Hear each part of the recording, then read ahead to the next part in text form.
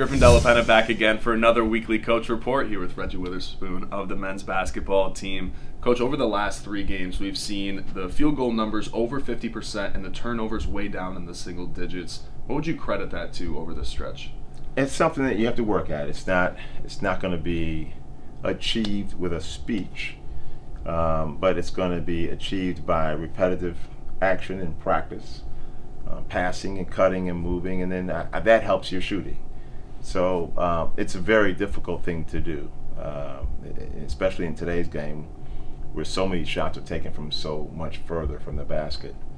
It's something that we hope we can build on. You're starting your 3-game homestand to end the regular season on Friday against St. Peter's. Already beat them once this season on the road in overtime. What are you expecting from the Peacocks in terms of adjustments this time around? Well, the one thing they won't adjust is how hard they play. They play with a tremendous amount of intensity. They play a lot of full court, sometimes man-to-man and sometimes a trapping style. And they go to the glass extremely hard. They play as hard as any team in our league, and so we don't think they're going to adjust that. I think they may do some things differently in how they approach the game offensively, and we'll have to wait and see where we get there.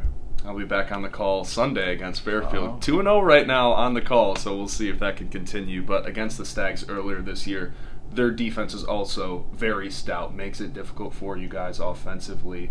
What do they do specifically that makes that so tough to score? They're very physical, and they have big players who help with that. Even their guards have some size to them and some experience to them. So they've been in the weight room and in the weight program for several years, and that's where I think it starts with them, is their physicality.